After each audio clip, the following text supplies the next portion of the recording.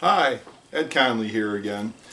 And keeping with the theme of our last video, inexpensive guitars that you can get from Amazon.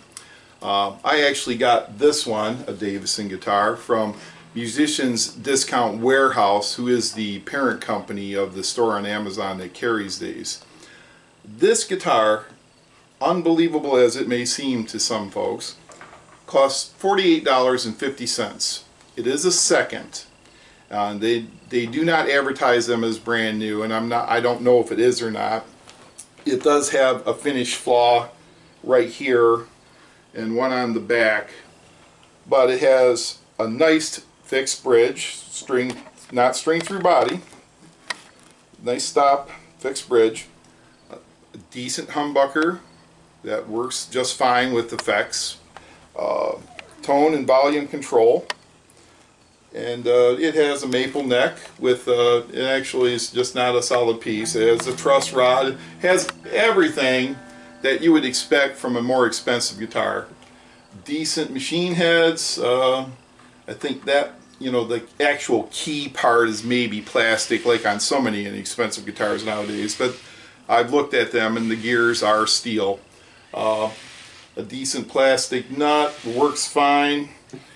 Nice maple neck. Almost unbelievable for $48.50 that you can get a guitar like this. I actually wrote a review of this particular instrument on Musicians Discount Warehouse, so if you want to read that, you could. Plays fine, intonated fine.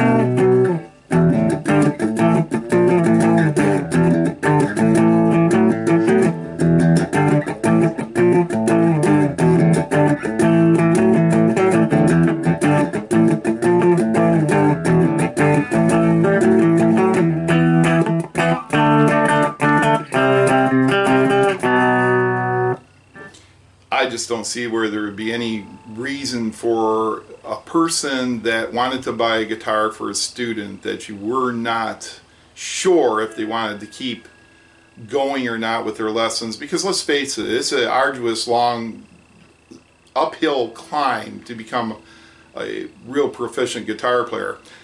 I'm not. I'm a professional bass player. I just pick one of these up and noodle on it every once in a while. I'm not a good guitar player.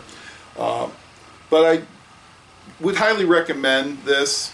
You can go on either the Musicians Discount Warehouse site or Amazon. Amazon has all kinds of incarnations of this. They have with straps, picks, practice amp, anywhere from this price to about $125, I think at the most $150, and you get everything, including a video to teach you how to play the guitar. So highly recommended. Keeping with my theme of recommending inexpensive guitars, this is very highly recommended. Peace, everyone. Thanks.